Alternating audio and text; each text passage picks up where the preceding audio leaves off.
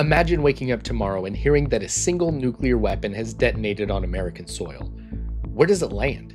A bustling city? A military base? Could your hometown be next?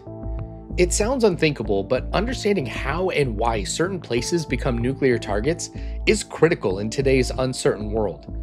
These aren't abstract hypotheticals anymore. The landscape of deterrence and destruction is shifting faster than most people realize.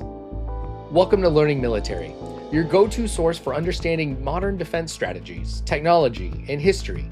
If you value clear insights into the pressing issues shaping our world, hit subscribe, tap that notification bell, and please consider dropping a super thanks to directly support deep research videos like this one. Today, we're exploring a grim but essential topic.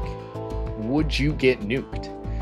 We'll examine the critical locations that adversaries might target in both limited and large-scale nuclear strikes against the United States. We'll analyze strategic reasoning, casualty estimates, survivability, and the chilling realities of nuclear escalation. And just as importantly, we'll talk about how this has changed since the Cold War and what that means for the world we live in now. So with that, let's dive in. When we talk about nuclear attacks, we often imagine an apocalyptic scenario, but there's another, less discussed possibility: a limited nuclear strike. This isn't about wiping out cities immediately, but sending a calculated, terrifying message. These strikes are surgical, symbolic, and strategic, often designed to paralyze decision makers, not annihilate populations.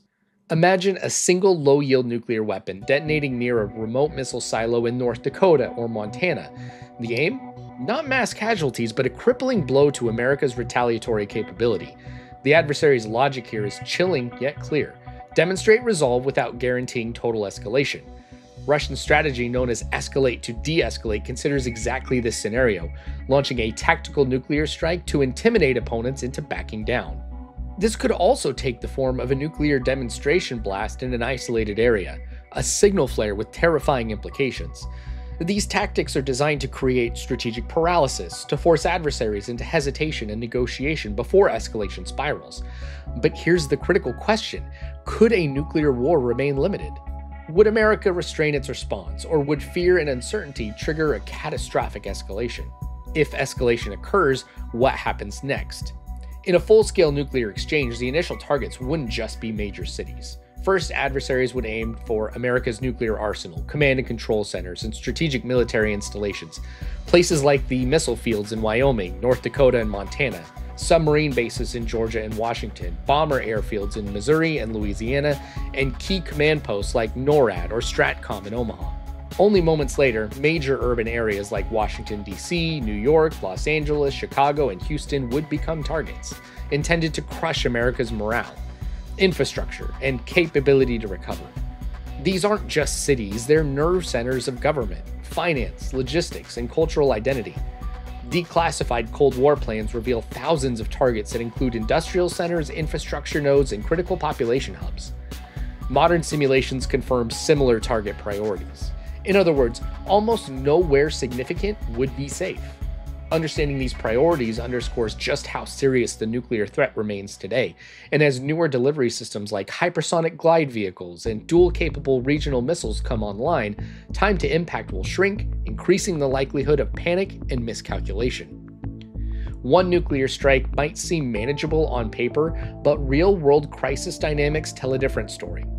Historically, once nuclear weapons come into play, controlling escalation becomes nearly impossible. Imagine a scenario. An adversary detonates a single weapon on a military site.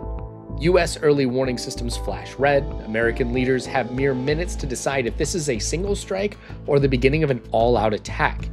With survival on the line, quick decisions based on incomplete information could lead to retaliatory launches and rapid escalations. Adding to this danger, systems like Launch on Warning or Russia's dead-hand automated retaliation could turn even limited misunderstandings or technical glitches into nuclear Armageddon. These are systems built for a world that assumes the worst and reacts with full force. Past near misses remind us that accidents, miscalculations, and misunderstandings have brought us perilously close to disaster before. The grim truth? Once the nuclear threshold is crossed, stepping back becomes profoundly difficult. Crisis instability, limited communication, and a race against time all converge to make nuclear decision-making uniquely dangerous. It is less a chess match and more a sprint through a minefield, blindfolded. If nuclear weapons were used today, what kind of toll could we expect? Even a limited strike on a populated area, say a naval base or mid-sized city, could immediately cause tens of thousands of deaths. Fallout and radiation sickness would compound the devastation, affecting regions hundreds of miles away. In a full-scale war, the toll becomes almost incomprehensible. Cold War-era estimates suggested up to 100 million American fatalities. Modern simulations, like Princeton's 2019 Plan A, forecast immediate casualties exceeding 90 million across the Northern Hemisphere within hours. Survivability would heavily depend on geography, infrastructure resilience, and wind patterns. Regions away from key targets, like portions of western Texas, rural parts of the Rocky Mountains, or remote areas in Nevada, might initially fare better, yet even survivors would face devastating fallout, infrastructure collapse, supply chain disruption, and a potential global nuclear winter, severely limiting long-term survival. Emergency services would be overwhelmed, hospitals destroyed, and transportation networks crippled. Within days, food shortages, mass migration, and breakdowns in civil order would follow. For many, the question would shift from survival to endurance in an unrecognizable world. So why haven't we seen nuclear war yet? It largely comes down to doctrine, the set of rules and philosophies countries adopt about nuclear weapons use. The United States maintains calculated ambiguity, never completely ruling out first use, aiming to deter adversaries through uncertainty. Russia openly allows nuclear first use if national survival feels threatened, embodying the concept of limited nuclear use as a coercive tool. China officially maintains a no first use policy, though experts question if that stance would hold under severe stress, such as a conflict over Taiwan. But doctrines aren't foolproof. Policies like launch on warning or automated failed deadly systems designed to ensure retaliation ironically increase risks of accidental war. With fraying international treaties, increasing weapons modernization, and heightened geopolitical tensions, these doctrines shape a precarious global nuclear balance. The absence of war is not the absence of risk. In fact, the longer deterrence holds, the more tempting it becomes to believe it always will. That belief could be a fatal error. Consider what nuclear weapons truly represent. Each warhead is more powerful than those dropped on Hiroshima and Nagasaki. Using publicly available tools like Nuked or Princeton simulations, we see a single modern nuclear strike over New York City could immediately kill over 1 million people, flatten entire boroughs, and ignite firestorms visible from space. Maps of potential targets released by institutions like FEMA graphically show that in a large-scale exchange, major cities and military installations would be obliterated within hours.